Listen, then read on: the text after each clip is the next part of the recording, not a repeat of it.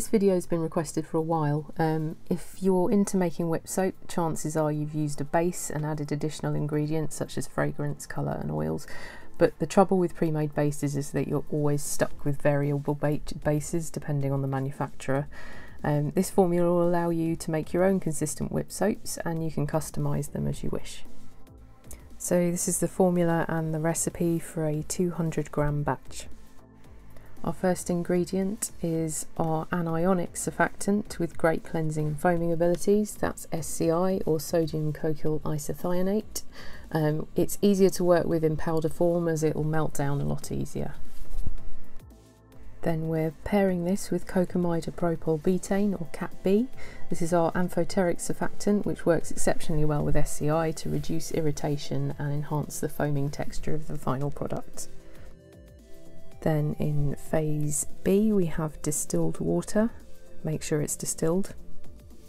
Phase C is your stearic acid. This is used to thicken the product, act as an emulsifier and soften the skin and help it retain moisture.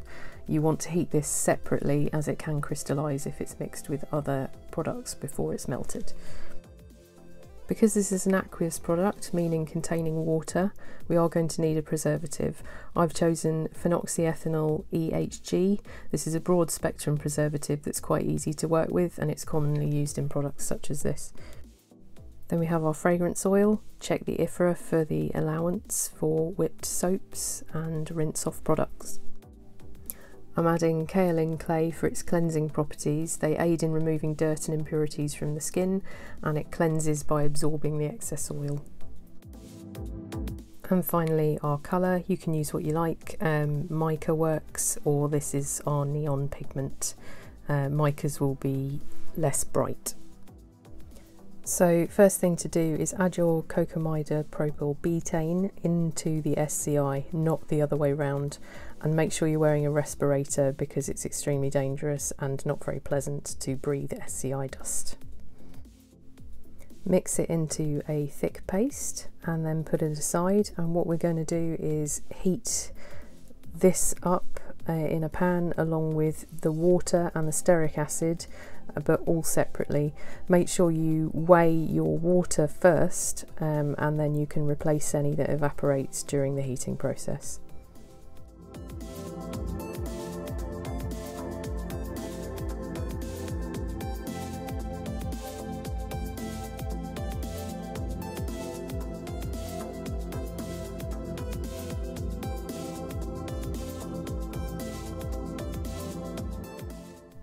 Once you've taken them off the heat, make sure they're all roughly the same temperature. This avoids the stearic acid crystallising, and pour the distilled water into the stearic acid.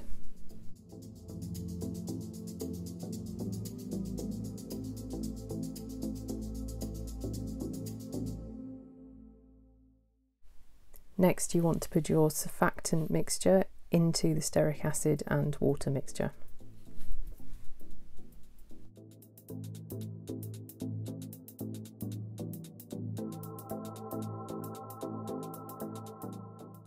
Give it a quick stir and then whisk it using an electric hand whisk.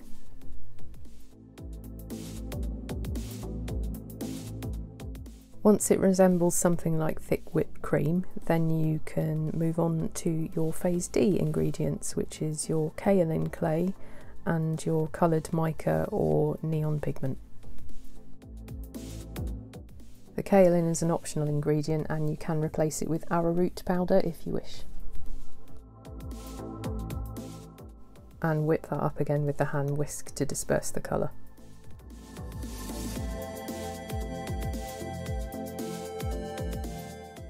So you'll see right now it's got quite a light, fluffy, almost jelly-like texture. So just give that a stir and then leave that to cool to 40 degrees C before adding your preservative and your fragrance oil, and then whisk it once again.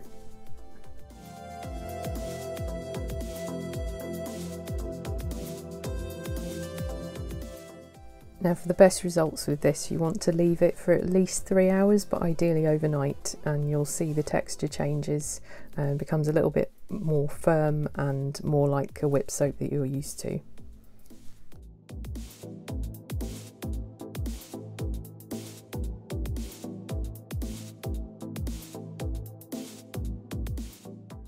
I really shouldn't have used neon pink because the camera's not great at picking it up, but you can see the texture's changed slightly there and it's a lot thicker, and now it's ready to pipe.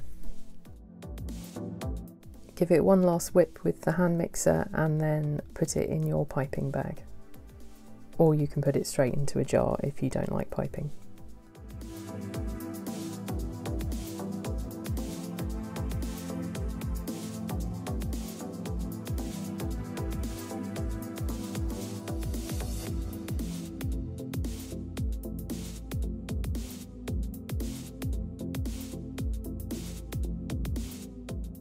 And there you go, 200 gram batch fits a nice 200 gram pot. Just make sure you tap it down before you put the lid on.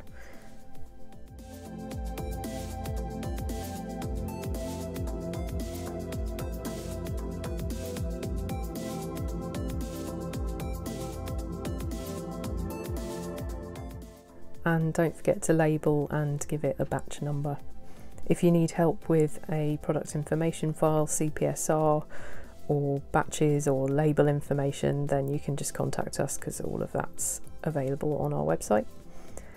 And this is how it foams. I didn't need to adjust the pH of this due to the ingredients used, but it's always good to check if you have a pH meter. If you don't have a pH meter, you can use those little strips that you can get in packages from Amazon or similar places.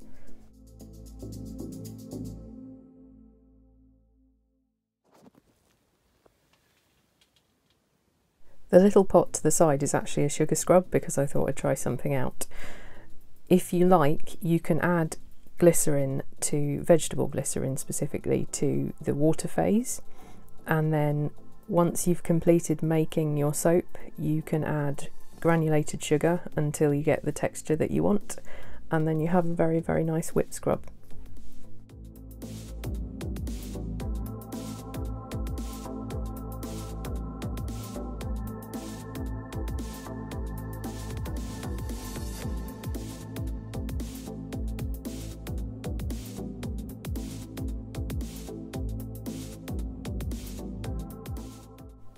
We'll be doing more whip soap and sugar scrub videos later.